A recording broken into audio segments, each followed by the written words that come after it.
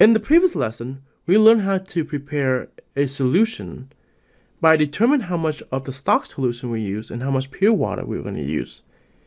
And we're using the unit milliliter. And we also learned that using the equation M1 times V1 equal to M2 times V2. And we know that this right here, this is your stock solution. That's the molarity and the volume of your stock solution. But the volume of the stock solution, we don't know how much we're going to use. We just know that we have a bottle of a stock solution, but we're not going to use all of it in most cases. But we know that we need to have specific amount of volume and specific molarity. And this would be the solution that we are going to make.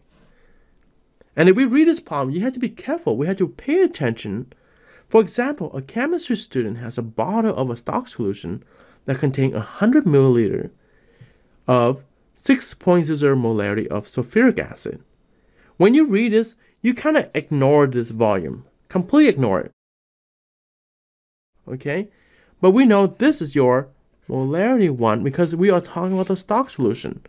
The student would like to prepare 95 microliter. So in this case, we are not using milliliter, but we are using microliter. And we want this solution to be what? At 0.1 molarity sulfuric acid. So again, the same thing, you are always solving for V1. To do that, you just bring this over here. So M2 V2 divided by M1. And all you have to do is just substitute in. Well, where's your M2? M2 is right here. It is 0.1, okay, 0. What about your volume? I want specifically 95.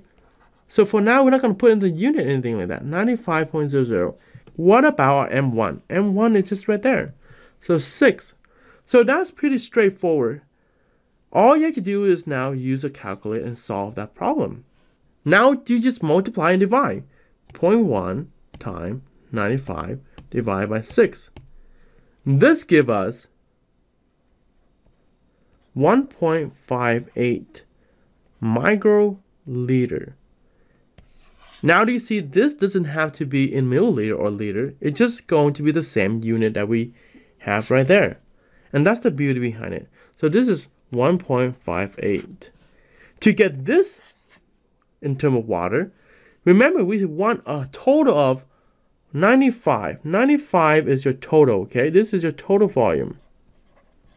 But this total right here is made up of the stock solution in pure water, so we just minus. And this gives you the microliter in water.